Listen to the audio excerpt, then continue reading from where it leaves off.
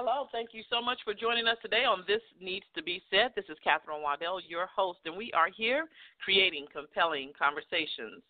This is Health Wednesday, and we have several guests that are coming today to share with you some different topics. So have your pen and paper out. The herbal pharmacist, David Foreman, is going to join us, and he's going to talk with us about some healthy ways to eat pasta. So we've been told lots and lots of times that eating starch and bread is bad for us, but he's going to show us a healthy way to eat that and enjoy foods that we love. We're going to hear from Dr. Redcross and Dr. Horner. We've heard from both of them before. And then we have a new person that's going to join us, Sherry Torkos. So we have every healthy topic covered on today. All right? Ooh, yeah, yeah. This needs to be said. All the while we're keeping it real, yeah. There's so much to be said. We're gonna take our time. We're gonna change the world. Ooh.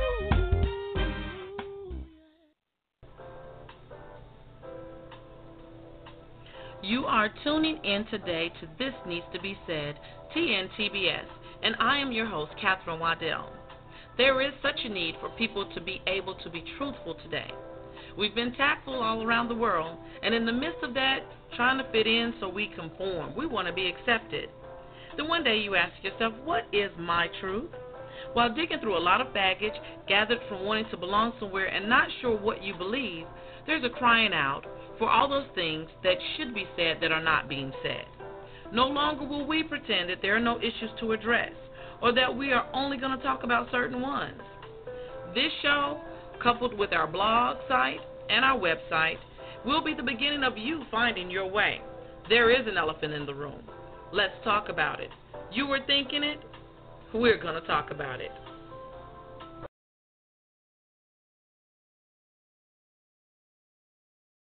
I know I can't please everybody, no way, 'cause every face is happy smile off of my face. Reaching towards perfection, trying to be a blessing, being the best I can. I know I can't please everybody, no way, 'cause every face is happy smile off of my face. Reaching towards perfection, trying to be a blessing, being the best I can. The best me may not be the prettiest in the world, may not be a figure 8 or well curls. My best may not be the greatest singer or performer. Whatever is my best, man, I'll gladly own her. Pushing every day to give more and more, knowing God gave it all, so I gladly adore. I'm not gonna please everybody, 'cause stressed out and sick will be my natural body. I'm gonna be happy while being the best me, so camouflage won't be what you see.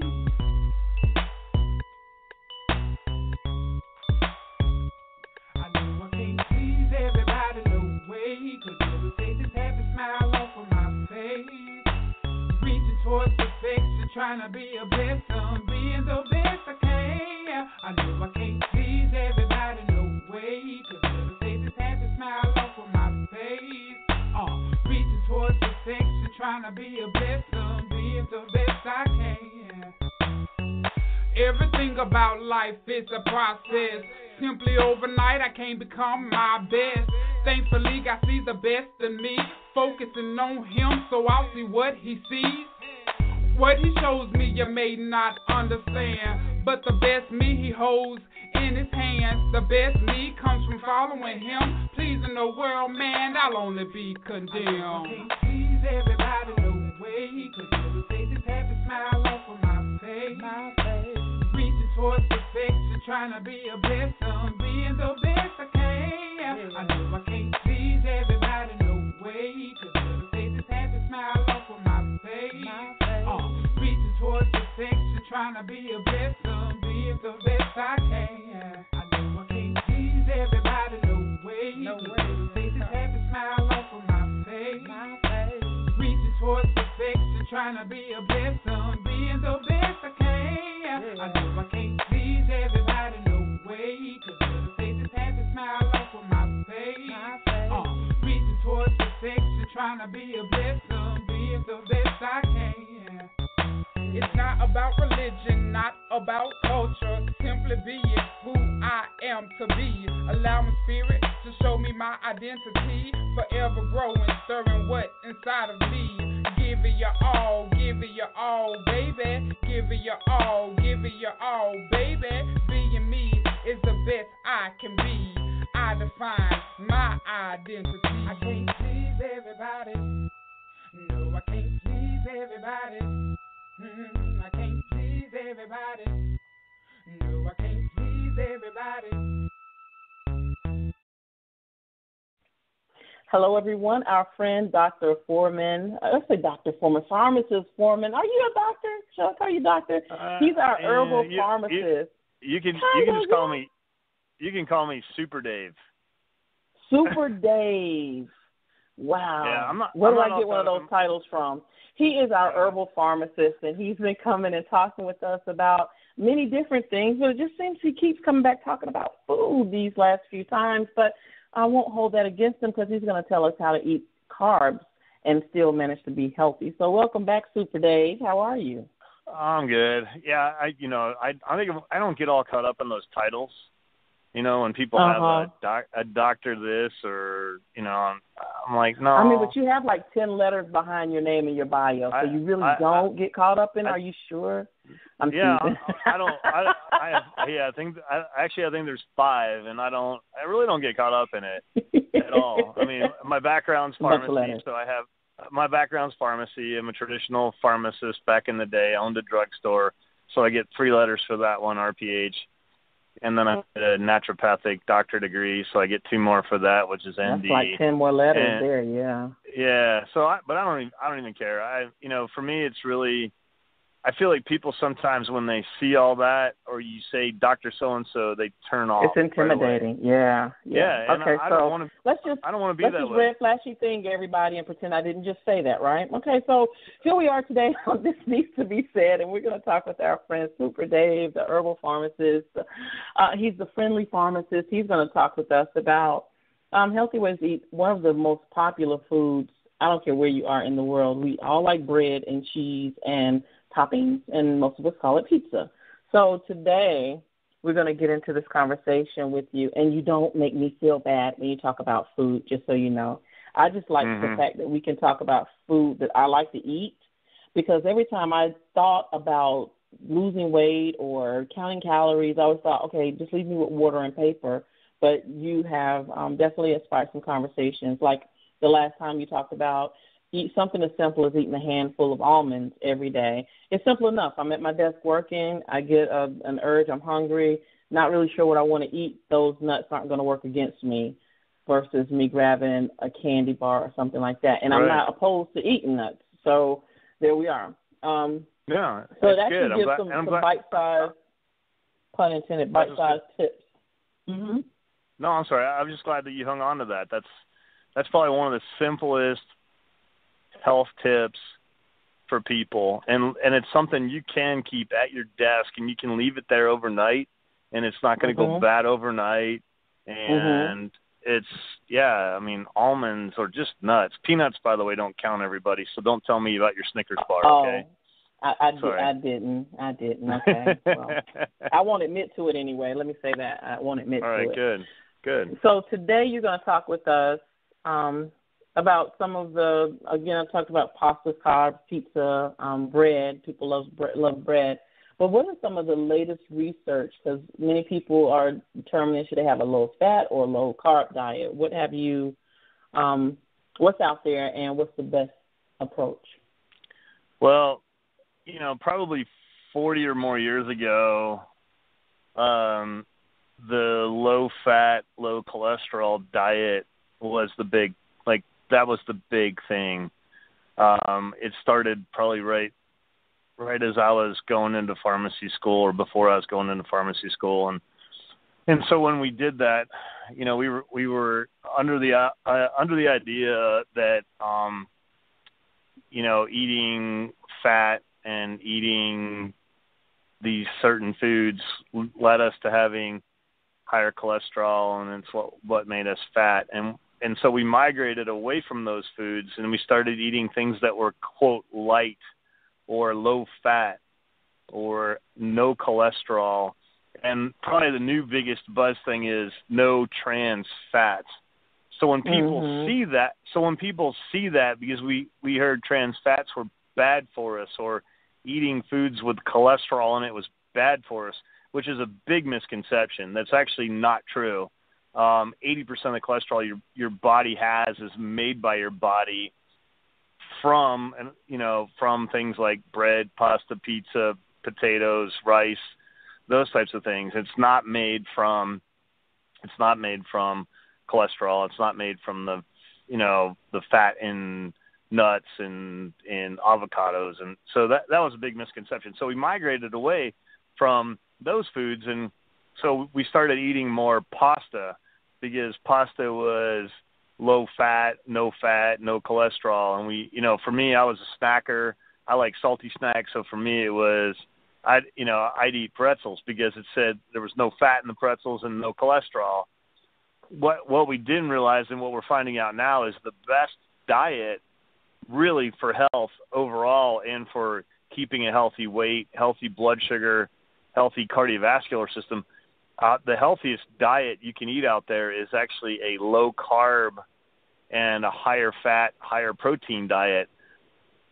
And now let me straighten it out. Like, not all carbs are bad. Like, you could eat broccoli and, Brussels sprouts, and you could eat apples. Those have carbs in them, but they're healthy carbs. They're not all carbs are the same, I guess is what I should say. Like, a teaspoon of sugar, has 4 grams of carbs. But it's 4 grams of sugar as the carb. Whereas, if you had a teaspoon of unsweetened, applesauce, it's not going to have the same negative effect as that teaspoon of sugar on your body. So where your carbs come from is really important. So the research is showing us that when we migrated away and we went to these light, low-fat, no-fat diets, we actually did more harm to our body. And now we're kind of in this area where we're stuck, because the foods we've been eating now, and, I don't know how you were raised, but I was raised on, we had a vegetable with our dinner. You always had to have a vegetable. Maybe it was a salad, and then it was a meat and a starch, and probably 2 to 3 nights a week, you had pizza night, and you had spaghetti night, and then one night might have been a burger with mashed potatoes or whatever. But we ate a lot of starches, and those starches are really what are I feel like making our hugest impact on our decline in health. Is the starchy, sugary foods are really where we're spiraling out of control, because we were programmed 40, 30 years ago, oh man, eat those because there's no fat in those. There's no cholesterol in those. Right. But they're really what's making you fat, regretfully. Not, like all of us, including me. Yeah, you used the word fat. I gotta work. You know what? It needs to be said. So you have to use the word, but it's just funny because you always try to avoid it. And I know we have our self-image things that we worry about, men and women alike. But the reality of it is we just need to feel better about ourselves, and in that process, eat things that are going to be better for us, and the things that might not be so good in moderation. And that doesn't mean you can't have it, and you've said that to us in the past. It's not that you cannot totally have these things. You just want to be mindful of how many of the things that work against you consume. So right. You're not going to get away from saying the word fat. No, exactly. Well, no, it's funny because, I do worry about it. Who wants to get health information from someone who doesn't look healthy? Right. I mean, seriously. I could show you a picture I took years ago when I was just getting into this, and it was a profile picture from shoulders down. You just wearing a pair of shorts, and I had a gut, and I'm like, all right, well, hold on a second. Now you can't be telling people to do one thing and live in another lifestyle. It's hypocritical. True. So today's topic is really designed around showing people, all right, you know what? If you're gonna eat pasta, you're gonna eat pizza. You want to have your toast in the morning. you want to have your white rice, this is how you need to do it so that it doesn't have that full on calorie effect. Like, I go from 39% to 65% changes in calorie count based on my suggestions today. So basically averaging out that all my suggestions that I'm going to give you today will negate on average about 50% of the caloric effect of that food.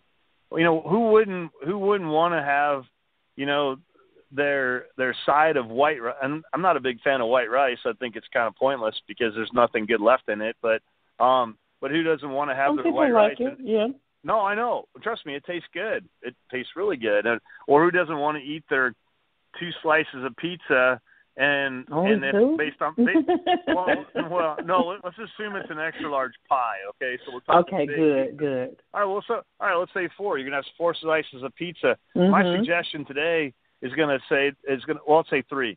My tip on pizza we'll get to is basically saying you're gonna eat 3 slices of pizza, and if you do what I say, it's gonna basically to your body be equal to 1.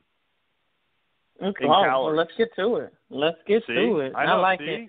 Yeah, no, I know, right? You make up for it. You're making up for it. Come on. I'm trying. Once in a while, I come out with something smart. All right. So let's talk about pasta and pizza. So this is like category 1. So pasta and pizza, again, they're not healthy for you because they're starchy foods. And just real quick for everyone, if you hadn't heard me say it before, starches are very easily broken down in your body into sugar. And then when they're broken down into sugar, that's when your body can absorb them. So if for some reason, some way, we can keep your body from breaking starches down, they will pass through you the way they went in you. So they won't have a calorie effect on you. So with pasta and pizza, there's sort of 2 approaches to it. The easiest approach is the one I take, which is I use a white kidney bean extract. And I think we've mentioned this before. It's an ingredient called phase 2. It's all natural. It comes from white kidney beans.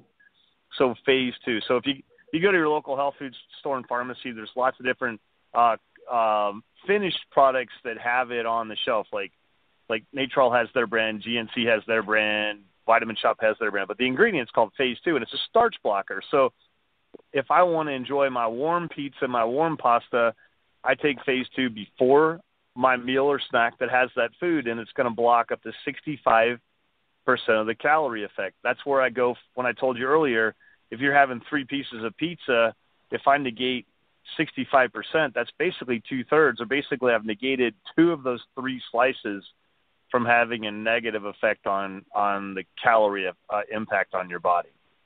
Kind of cool. Wow. Now the other benefit. Very, very cool. Yeah. Yeah. Now the other thing you can do, it doesn't have as significant effect as using phase 2, is you can eat those cold. It's kind of weird when we eat starchy foods that have cooled back down, actually have gotten cold. Some of that starch is back into a form we call resistant starch, which means your body isn't going to digest it. But I don't like cold spaghetti, and I don't like cold pizza. Now I run into people who are like, "Sweet, I love cold pizza." And I'm like, "Yeah, no, I'm not one of them. I don't dig it, man. I want my cheese almost falling off of it. It's so hot, gooey." So, yeah, right, exactly. So that's tip 1. For those people that want to eat bread, even white bread, this is really kind of cool. And white bread's probably the most unhealthy form of bread. And I always tell people, if you ever saw the grains that they start out making bread with, they're usually dark in color. They're either a gray or a brown or something like that. But because of the processing they go through to make white bread, they've stripped all the colors out, and they even bleach the flour. And so if you ever go to the grocery store and you buy white bread, it usually says enriched. And the reason it's enriched is they took all the good stuff out of it in the process of making that super white flour to make the bread. that it's basically nutrient deficient, so they enrich it. They put vitamins and minerals and stuff back in there. But if you still want to enjoy your white bread, and I shot a TV segment in Detroit yesterday, and the anchor, before we went on air, she goes, "Oh man," she goes, my fiance, he loves to have white bread toasted in the morning. I'm like, man, you should just give him like a bowl of sugar before, instead of the white bread. And I said, I've got a tip for you, and here it is. This is for everybody. If you're still into your, and it doesn't always have to be white bread. I think it could be any bread. If you keep your bread in the freezer, and right before you toast it, you take it out of the freezer. So you're basically taking your 2 pieces of frozen bread and put it in your toaster and toast it that way. Research has shown that you will lower the effect on your what they call your glycemic index, which is how much sugar now, basically is. Now, this is the freezer, not just the refrigerator. Correct, out of the freezer. And okay. It's really fun. It's really funny because I went to college in South Carolina and I live in Florida now. And if we keep our bread in the cupboard like most people do, it molds so quick. So I learned years ago when I was in college, we always kept our bread, bagels, whatever, in the freezer because otherwise it'd mold and it stayed fresh in the freezer. So whenever you wanted. So I've been doing this forever. Like, how did I know that? Maybe that's why I kept my thin figure. I don't know. But really, but I'm just playing around. But no, you can reduce the glycemic index by 39% if you're going to do your bread that way. Mhm. So you can still enjoy your white bread toasted, but you're going to have 39% less effect on your body, which I think is it's how you're storing it that makes a difference. Yeah. That's interesting. Yeah, nice. Isn't that crazy? I do like my white bread whenever I do have it. Yeah.